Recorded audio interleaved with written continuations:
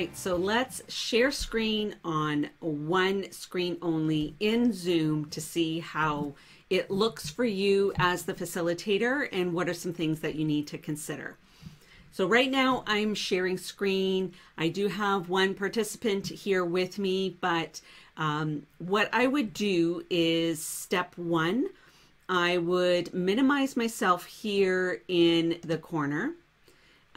Another way you can do it too is by doing the minimize a little dash here to make it small like this. And you can move that around as well.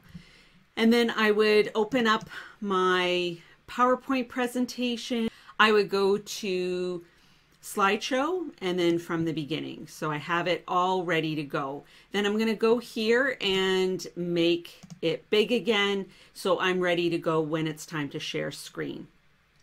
So I'm going to share screen. My PowerPoint is already up and ready to go. So I'm not going to click this view. I'm going to click this one because it's already ready to go. And I'm going to take a screenshot on my phone because that's where the other participant is.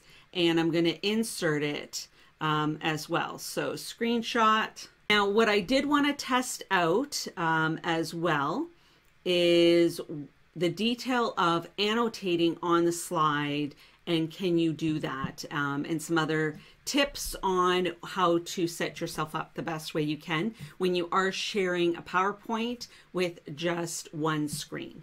So now if I click on the slide deck with my cursor or on the keyboard with the down symbol, I'm bringing it to the next slide. So again, the participants are not seeing my floating bar. They are only seeing the slide.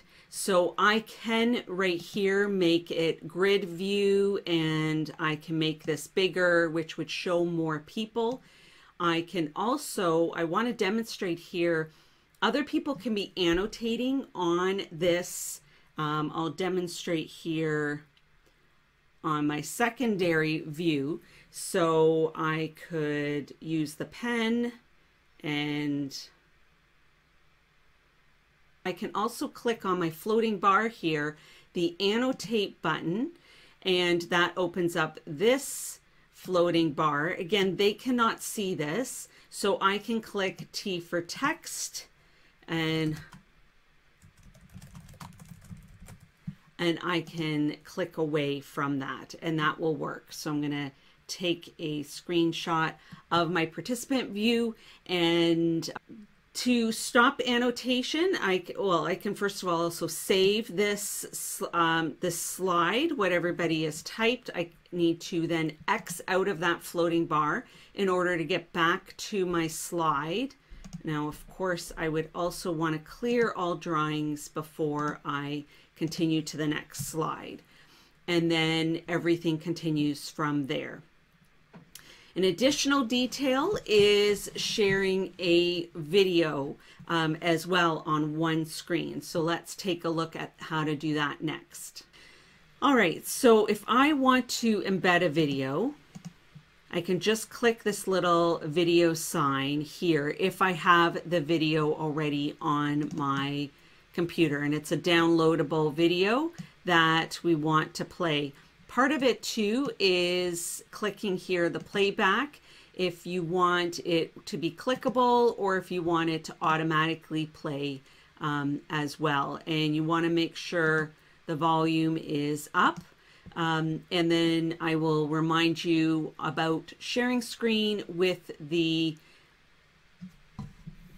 computer sound as well. This is Patricia Regier with Regier Educational Services. Okay, it's one of the popular videos, getting close for my help. I'm here.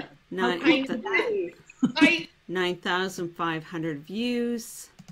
Even better, when you're embedding it in your PowerPoint presentation, you want to click embed.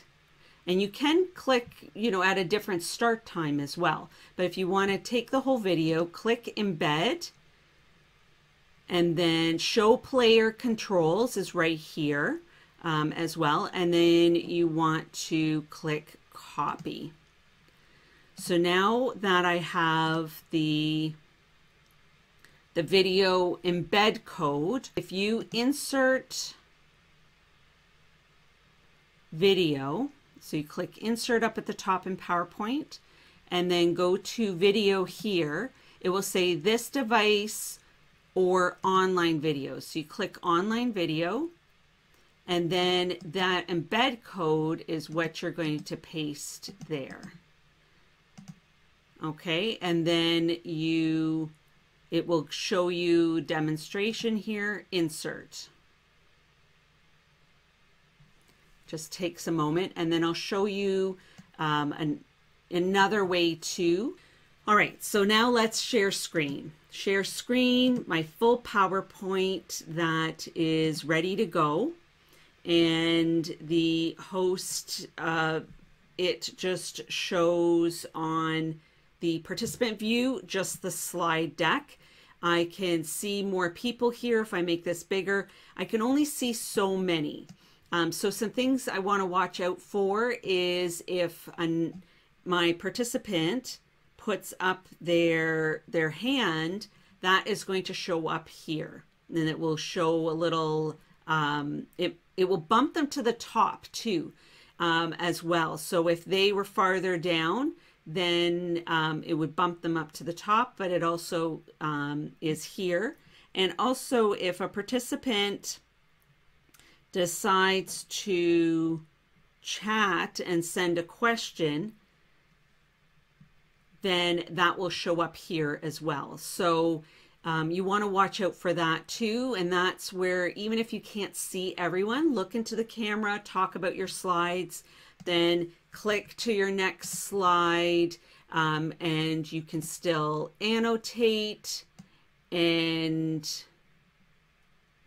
you can clear all drawings, X out, go to the next slide. You just have to click on the slide.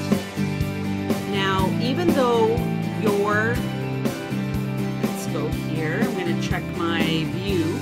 So even though you are seeing people on top of the video for the participants is working just fine. So that is the example of the video embedded. And I will just pause that right there. So again, in the middle of the question, I could be clicking here to check out the question. One thing to watch out for. Welcome back. We're going to look at how you can open up the chat. It will pause your video. So do be aware of that. And then what you can do is click at the bottom or on your slide deck to get to the next slide.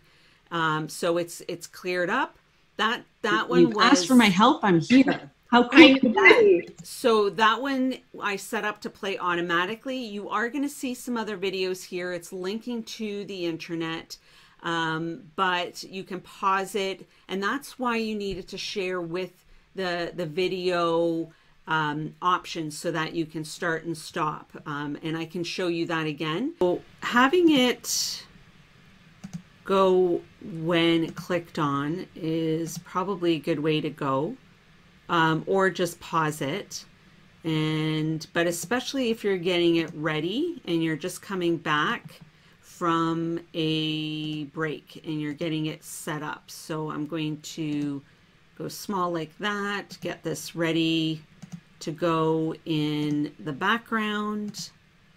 I also want to lower participant's hand.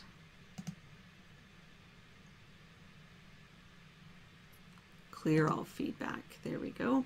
Now the other option, we've got the video ready in the background. And now what we're going to do is share screen. And we see the YouTube here. Now what we could do is the advanced portion of screen. We want to click share sound, share, and then we could have this also set up already in the background. So you could have tested that out before opening the meeting. Now you're ready when everyone's there. It's share sound, portion of screen, what our participants are seeing. And so if you are on the bottom here, they're going to see that. But in the green, they're only seeing this portion. They're not seeing this information on the side or other videos advertised. They're only seeing this. We have shared screen with the video embedded as a file that you have on your computer. You've inserted it into the PowerPoint. You don't even need to be linking to YouTube at all, and that plays very well. But if you don't have the video file and you're embedding the video, so having it open and ready behind the scenes, click share. I'm going back to basic for that one. That's my PowerPoint. I can click play. You asked for my help. I can adjust the volume here. I can skip ahead. I can pause, and then I can click on the slide to go forward to the next slide. So, and then I can stop share. If I'm in immersive view, it will go back onto immersive view. And from a phone, it's showing up as a circle. I'll link the Zoom immersive view video here as well in the corner, so that and in the description, so that you can watch that video as well. But because I'm on a phone, it's showing in circle. I think it depends on your device. Definitely make sure that you update your Zoom so you're on the latest version. I'll link that video as well. And hopefully this is helpful to you. In the future, I will definitely share create a video about 2 screens. There's some nuances with that. But if you're using just one screen, these are some things to keep in mind, that when you are sharing a PowerPoint and you're going to, next slide, you can still be checking things like the participants or chat, but if you have a video in the background, it will pause that. So that's a little bit about sharing screen when you are one screen, and some of the different ways that you can do that. My name is Patricia Regier with Regier Educational Services. I hope that this was giving you some light bulb learning moments, and that you're able to facilitate engaging experiences for your audience to turn them into participants.